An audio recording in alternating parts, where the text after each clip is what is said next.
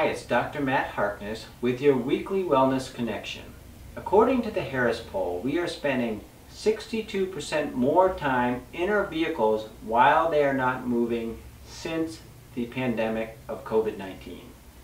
So we want to show you two important tips that you should be doing while you're in your car, either on a Zoom meeting, looking at your phone, or simply getting work done on your computer.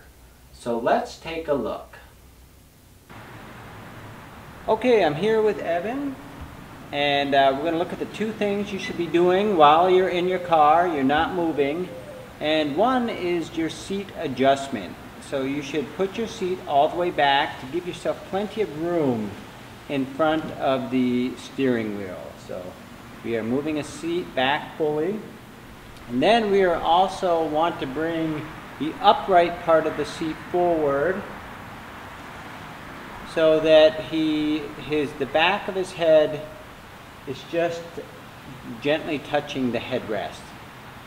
Now the next thing we want to do is I recommend you keep a pillow in your car and you put a pillow on your lap.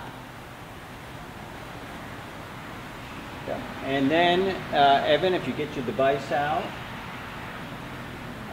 simply rest your forearms on the pillow, and that'll help to relieve tension in the shoulders, and having the seat more upright will relieve tension at the neck as well.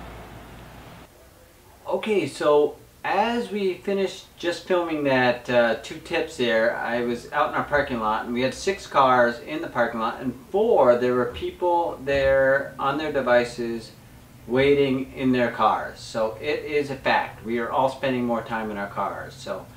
So please share this with a friend, and be sure to go to a website, download one of our ebooks. We've got one on neck pain and shoulder pain. And remember that if you need our services, do not hesitate. If you've been dealing with a pain or an ache or something that is bothering you for more than 2 weeks, that's a good indication that you should give us a call. Our team of professionals will guide you back to what you love with simple, clear solutions, and we are grateful that to work with you and to have the trust to allow us to do what we do best, and that's get you back to what you love.